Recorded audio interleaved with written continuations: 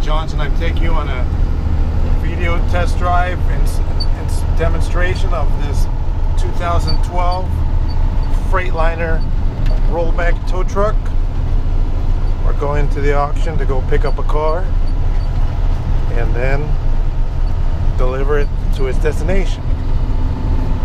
We'll pick up a second car also in this video, and we'll show you how the boom works and tilt the bed and so forth. So there's a lot of features about this truck that I'm going to point out while we're taking this little drive. This has dual traffic advisors. It's got all LED lighting. The various LED lights around the tow truck. The light bar on the front, on the top, has a traffic advisor on the front and traffic advisor on the rear. It's got white LED takedowns on the front as well, and then on the rear, I'll show you those features in a few minutes once we pick up the car.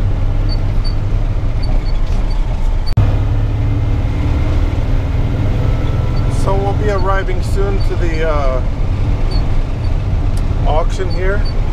We just have the transmission in drive. It's got a push button transmission selector.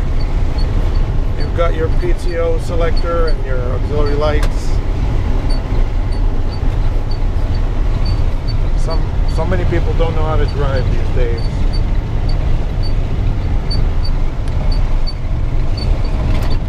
So we're going, this one is automatic transmission, so we roll up to the auction. I start demonstrating the lights.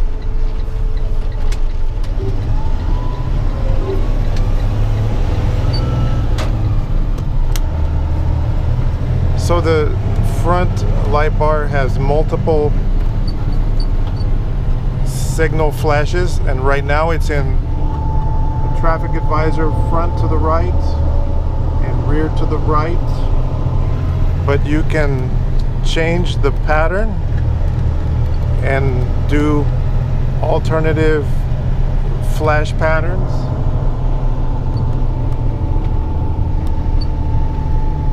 Depending on your urgency. If you're getting a highway patrol call and you're responding to an accident, you can change the flash pattern. More of a get out of my way pattern.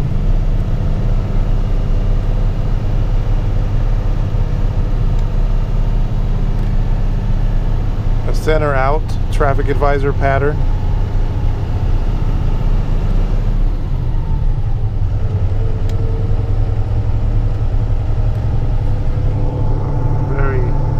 Look out pattern.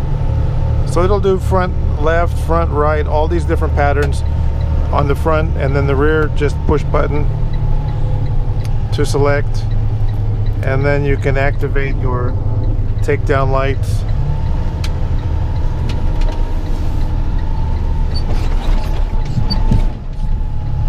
See if we can find a nice parking space or not.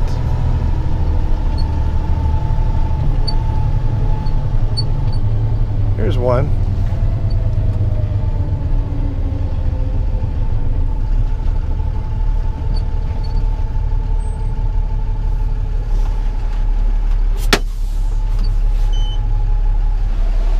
Down here we have engage PTO and auxiliary lights or off.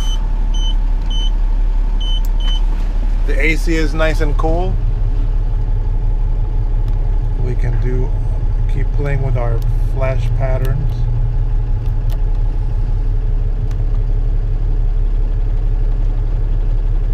That's another move to the right traffic advisor or move to the left.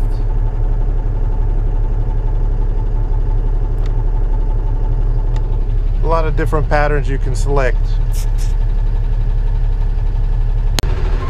So we're going to engage the PTO, and I'll just turn everything on just for the heck of it.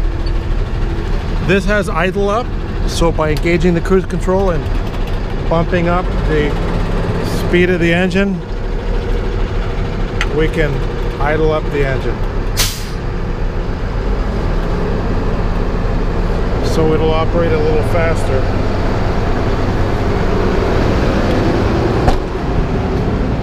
Then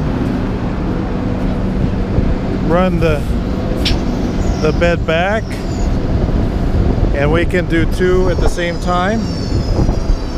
We're running the bed back, and this bed extends out quite far, so we're going to run it all the way out because this car is so low in the front. We don't have the, let me get down low, we don't have the double bendy bed, but we're going to lower it down all the way out and drop it down to the ground. Put a little weight. It has resting pads, but as long as the car's not too heavy, it sits pretty low.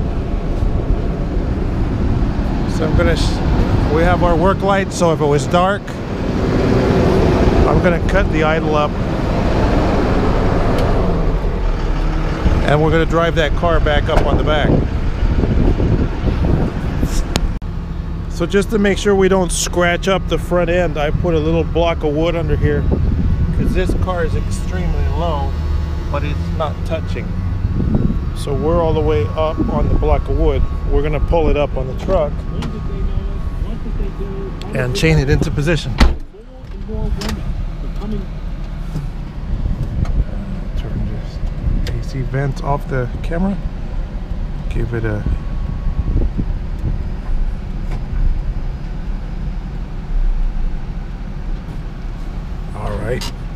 was up in position, and we'll chain it down.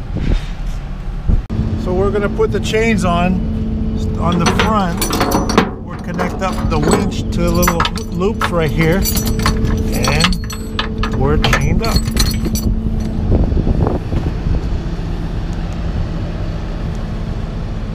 So now this car is on the truck. We're gonna align it, load it, chain it to the back. It's secured, so I can start raising the, I'm gonna actually raise the rear of the boom first. If the car's too heavy, you can't do that, but we're gonna pull it right up on the back of the bed, raise it up. It's secured to the winch, so it's not gonna roll off the back. And once we get up a certain height, we'll secure the rear with chains.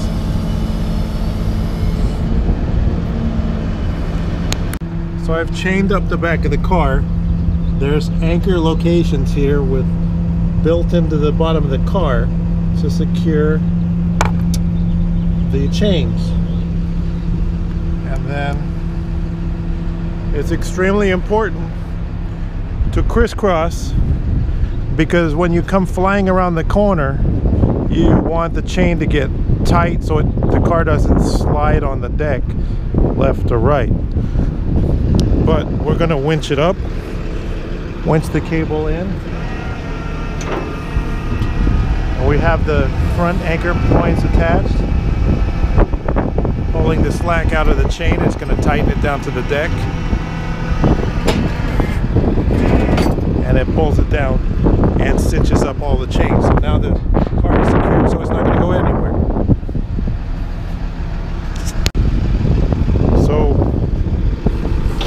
I'm going to lower the deck flat, bring it forward, and I'm going to strap down the front tires just to be safe, to make sure we don't lose it, especially if you're going on a longer haul. So we're going to demonstrate the wheel lift. We're going to lift up this van in a second here. I'm going to lower it down and extend it out. I'm doing this one-handed, so it's fairly easy to use.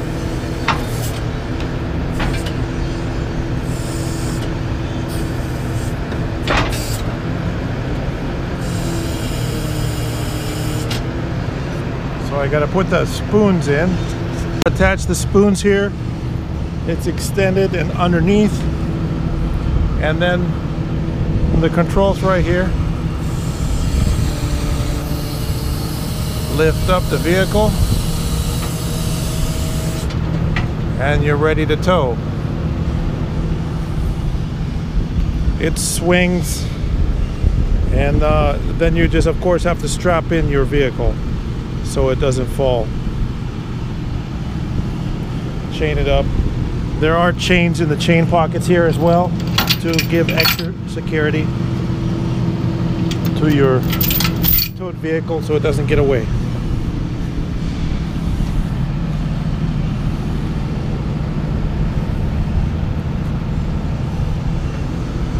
Works real nice.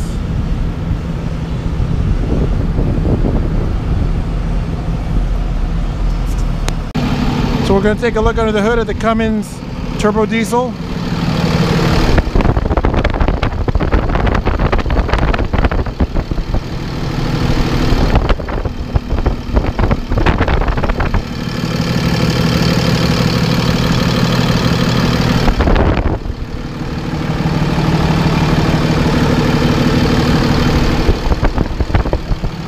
Has a brand new belt on the PTO and a brand new PTO clutch, so it doesn't slip at all.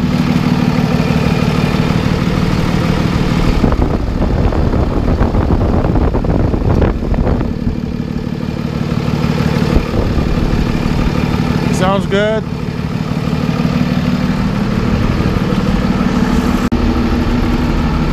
So thank you for watching my video about this 2012 Freightliner rollback tow truck. My name is Mike Johnson. Thank you.